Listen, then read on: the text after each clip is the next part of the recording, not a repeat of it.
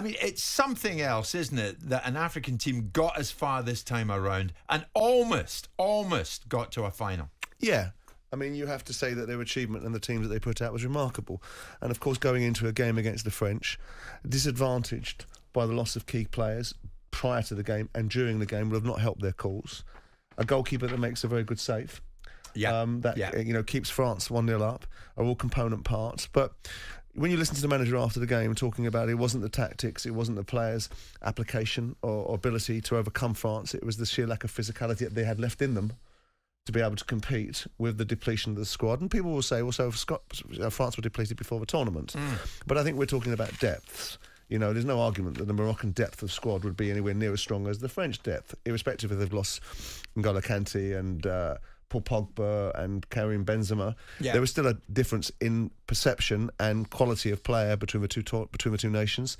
I think the Moroccans can take an inordinate amount of pride from this tournament. I mean, you know, tragically, I got to listen to one of the Sky guys do an interview with someone called Dizzy Dross, which I thought was the most fitting of names for a rapper, talking about his ambitions for the tournament and picking the results. But listen, they can come away with this tournament with a huge amount of pride and self-respect and value in their football, and it will open people's eyes to different continents and what they can achieve on the world stage. So I think it's actually been quite a compelling tournament, even from that point of view. Yeah. So the Moroccans come away having been beaten by the French. We've got the final that lots of people might have anticipated from the outset, with the exception of the Brazilians not making the mix.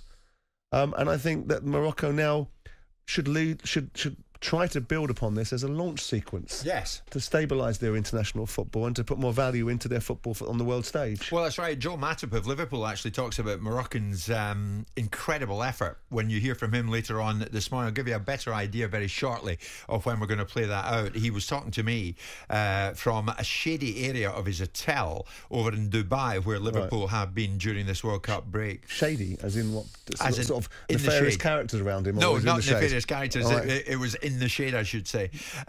What about Didier Deschamps? So the French now on the brink of winning this thing. I just want to pair back, Jim, because we're very adept at pointing out things that happen in our football. I mean, there was lots of riots and situations going on in and around France yesterday evening about Moroccans that were rioting in the streets. So when these things happen in our football and fans don't behave in the greatest of fashions, of course, there was some stuff going on with Moroccan fans and French fans in Montpellier and places like that. We do need to shine unrest that we do need to shine a light on, because we're very good at shining a light on what happens when we make mistakes. No, absolutely, it's more than relevant to mention that. Obviously, emotions were running high, and I'm sure that some of them would take to the streets in not the right kind of way. On Didier Deschamps, Simon, he's aiming to become the second manager in history to win consecutive World Cups. It is remarkable. We haven't seen this since 1962 when Brazil did it.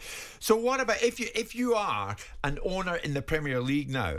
Are you looking at Deschamps thinking, well, he could do us a job? He's only 54. He's only 54. And you could make the same argument about Joachim Low. But the difference between these guys and our guy is these guys had quite illustrious club management careers where they managed some of the biggest clubs. They had win records that would stack up there with the best.